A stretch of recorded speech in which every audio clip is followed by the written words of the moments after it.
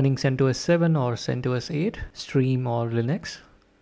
If the operating system is end of the line, you may have encountered this particular error message, which is basically error during downloading metadata for the repository AppStream could not resolve the hostname. Well, this is because of the reason that the operating system is end of the line and the repo URL that we are trying to utilize here is no more active. So to fix this issue, what we can do here is we can use the set command to edit the required directives or parameters in the repo configuration file and update the base URL there. So we'll try to use the set command to update our repository base URL. In our case, we are going to use vol.centos.org, and alternatively you can use another URL as well, which is vol.epel.cloud as well.